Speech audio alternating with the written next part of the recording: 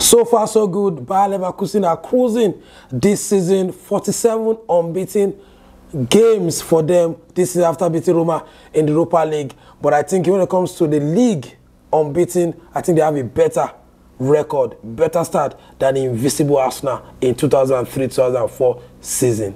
Let's break it down.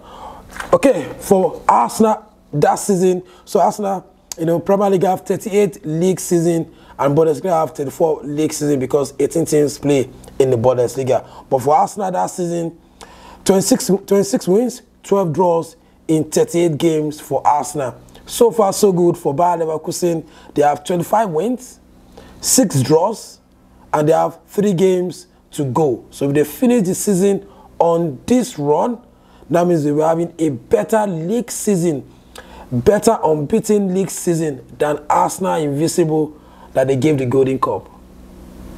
So Alonso is doing magic for Bayer Leverkusen. Nothing, not to take away anything from Arsenal season, Arsenal Invincible season, but when it just opposed with what they are doing this season, and if they finish the season in this way, Bayer Leverkusen will have a better league unbeaten season than Arsenal.